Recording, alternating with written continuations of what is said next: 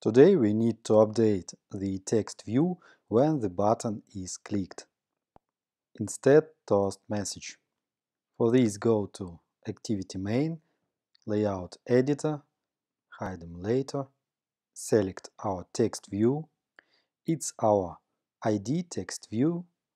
I'll write text view AM Activity Main, enter, refactor. OK, we can copy it and return to main activity. It's a code for toast message. We can delete or comment it, and we will write new code for text view. Create new variable to store text view, val, and name of variable. For example, text view MA, main activity, equally, and find it as for button. Copy paste, find view by ID, resource ID, not button AM but text view AM, and then set the text for this variable.